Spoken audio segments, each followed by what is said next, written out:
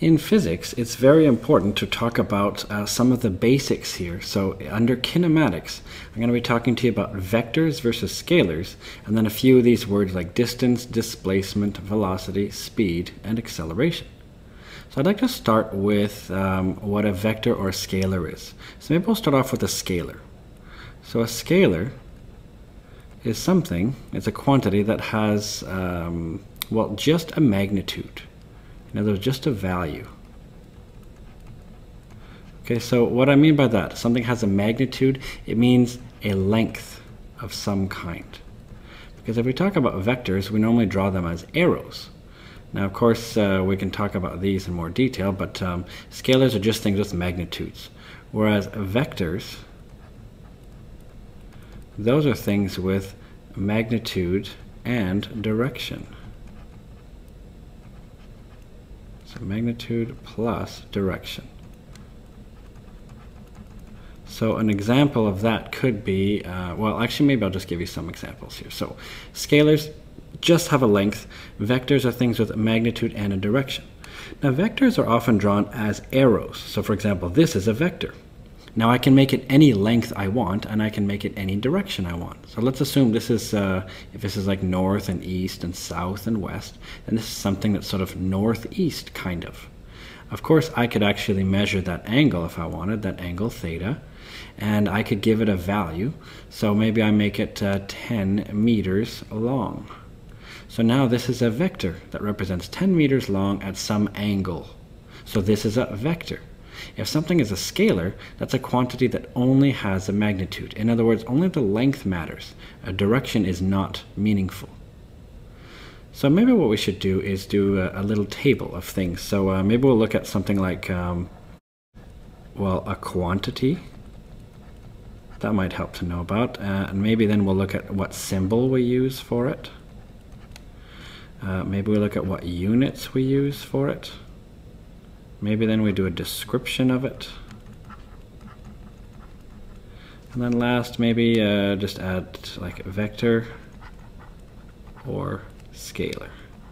So I'm going to do a little table. Maybe that'll help. So let's just do a table here. So here, I'm not very good at drawing straight lines apparently, but that's okay. So here we go. So we have some different quantities with symbols and descriptions. So one of the things we can look at is distance. So the distance somewhere, that we're going to use a symbol. And now some people use D for it, or some people use an S. I'm going to look at the S one. Now this is a less common one. That's just why I wanted to put it in here. Most often you'll see it as a D. But you'll notice we don't draw a little arrow symbol on top of it. See, just below it, I'm going to show you something called displacement. And you'll see that these two are like cousins of each other, except displacement gets a little arrow symbol on top. Now, what a lot of people do is instead, like in textbooks, they'll write a vector will be something that shows up as bold, whereas something as a scalar only will be something without any bold. So now the units we use for distance, well, we measure distance in meters, just like we measure displacement in meters. Of course, if you're American, then you probably do it in feet and inches, but the rest of the world seems to do everything in meters, so I'm going to use that. So description, that's just the distance traveled. So this isn't exactly too crazy hard. Okay, so this is the distance traveled. Now, if we look at this one right here, displacement, that's the distance traveled in a particular direction.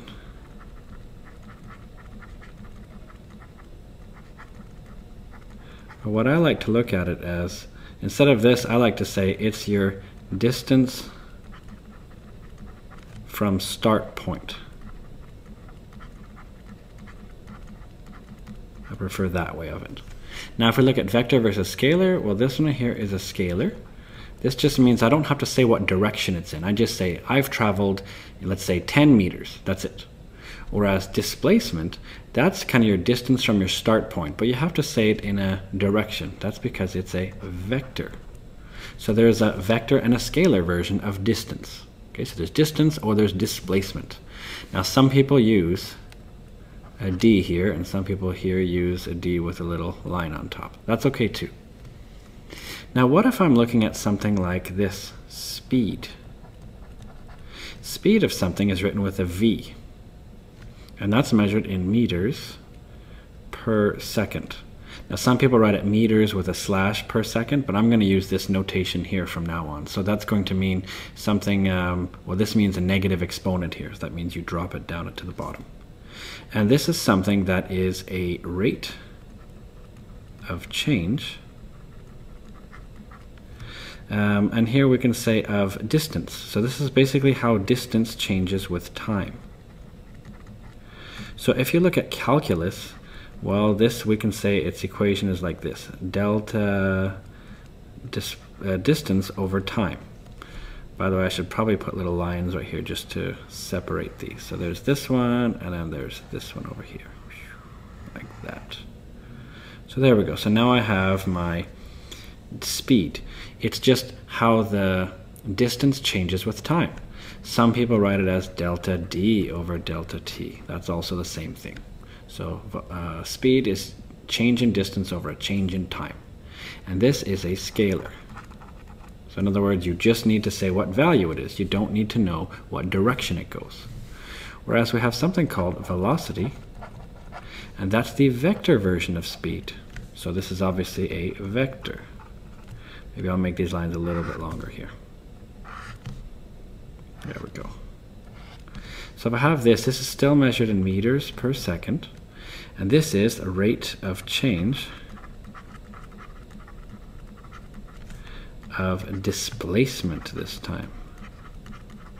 So this is how the displacement changes with time. So in other words, I can say V equals, well, delta S over delta T, but this time the vector version. So that's how I can say that I have a velocity. And finally, very last thing is going to be acceleration. Now keep in mind there's a lot more quantities that are vectors versus scalars. Okay, in physics we have tons of things, and in fact everything can pretty much be written as either a scalar or a vector. So for example, another scalar quantity, something that doesn't make sense to give a direction, could be something like, oh, let's see. I could say time. Time is something that's just a scalar. We don't say the time elapsed is 8 seconds west, right? That makes no sense. So that's something that's a scalar only. But we have acceleration, and we use the letter A for it. And I'm going to put a little vector symbol on it. And it's meters per second squared. Or, well, yeah. So it's meters per second squared. So this is actually defined as the rate of change of, well, the velocity this time. So if you know calculus, this would be something like this. Acceleration is equal to delta V over delta T. And I'm actually not using pure calculus notation, but that's okay. What it just tells you is if you have a change in your velocity over time, then you have an acceleration. This is also something that's a vector. Now, we can take a look at this then and try to think about, well, what's the difference between a vector and a scalar? What's the difference between distance and displacement? So let's just say I did something like this. What if I start in a square, let's say. So let's say I start here, and I go, let's say 10 meters this way. Then I go 10 meters to the right, then 10 meters down, and then 10 meters this way. So this is always 10 meters all the time here. 10 meters and 10 meters. I could be asked, what's my distance traveled? Well, it's going to be 10 plus 10 plus 10 plus 10. So in that case, my distance traveled will be 40 meters. But my displacement, that's my distance traveled in a direction.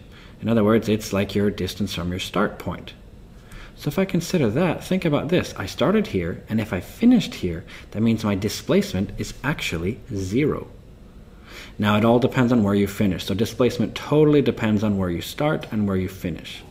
But again, just to explain it, so there's a difference between distance and displacement. One is a scalar, and that just means the total distance traveled. One is a vector, that's the distance traveled in some direction. So you have to give the direction. And sometimes, actually often, distance and displacement are actually different.